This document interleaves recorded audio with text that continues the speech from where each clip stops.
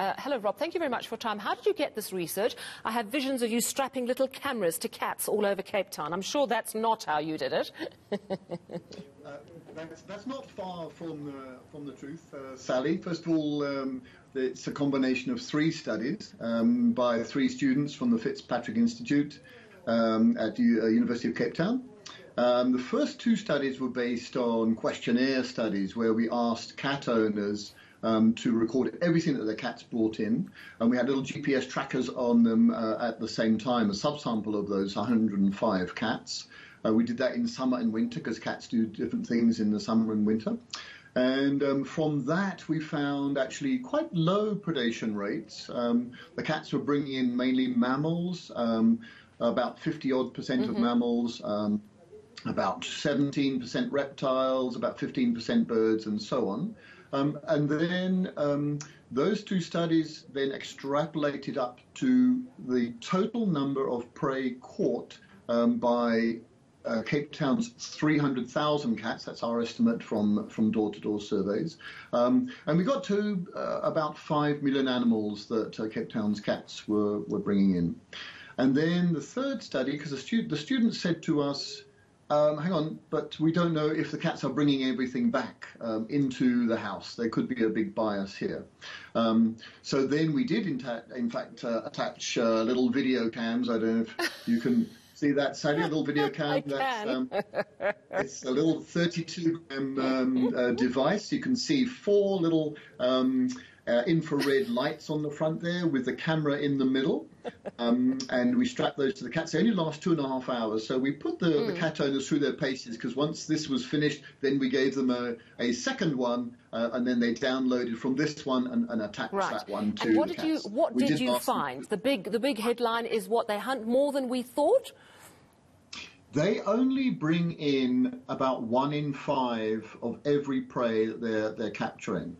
So that means if we thought the predation rate was about 5 million animals before these little kitty cams came along, we now had to up that estimate. In fact, we had to multiply by 5.6-fold because they were only bringing in 18% of what they were capturing. Not only that, Sally, but they were bringing in more they were bringing in more mammals than they actually were. The returns data suggested. So actually, Cape Town's cats are reptile specialists.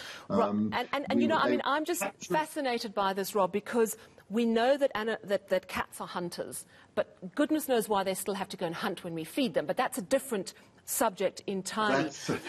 The concern, of course, is that they actually might be hunting endangered species of reptiles. So tell us how much of an issue this is, and if there's anything at all you can do to stop the average house cat doing something like this.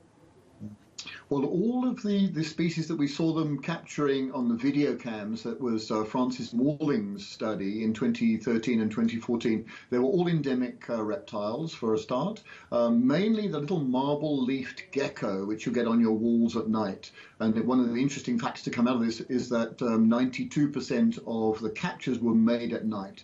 So cat owners are very often unaware that their cats, A, are going out and B, are capturing anything. In fact, 3 of the video cammed cats were capturing prey on the video cam, but they never brought anything back to the cat owners. So the cat owners were very surprised. Back to your question, Sally, about the threatened species and the amphibians. Yes, we all know about the western leopard toad here in the Cape and Cape Town. It's an endangered species. Comes out in August with the rains. Our cats were indeed catching those. Now, a cat owner will say to you, but they're poisonous. I mean, if a cat was to eat this, then it would possibly die. They don't eat them, they just play with them, and then they kill them, and then once they've stopped moving, then they abandon them out in the veldt. So we don't know what the impact on the western leopard toad is. There's Cape rain frogs, which are a near-threatened species, which they're also taking, and of course some of the birds. No threatened species, but certainly endemic species. And Rob, orange-breasted sunbirds, sugarbirds. Oh my word! I mean, the list is just awful, actually. But Rob, in one sentence, is there anything you can do to stop this, or is there anything pet owners should be doing? If you give me 4 sentences, Sally, I will tell you. The first sentence is keep your cat in at night, because most predation seems to be happening at night.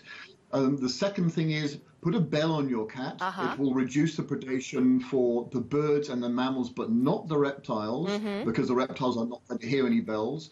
A third thing that I just heard, there are at least 3 homes in Cape Town who have something called catios, which are enclosed patios to allow your cat outside into the garden to do its thing, but doesn't allow it out into your neighbour's garden and to kill all the wildlife. And the fourth thing that Justin Rian, professor who was part of this study as well at UCT, suggested is we have not cat-free zones, because we know how far they go. Yeah. They go up to 800 meters from their homes, but around the urban edge where they go into Table Mountain National Park, have responsible cat owners who have either a catio or have bells or bells, or keep them in at night so that we can all appreciate the biodiversity that comes into our gardens, the mongoose, the jackal buzzards overhead, and the caracals and so on. Rob, that was a lot more than 4 sentences, but I'm a cat lover, so I'm going to forgive you. Thank you so much. What an absolutely fascinating study. Rob Simmons, Research Associate at the University of Cape Town, all about cats hunt so much than you ever believed.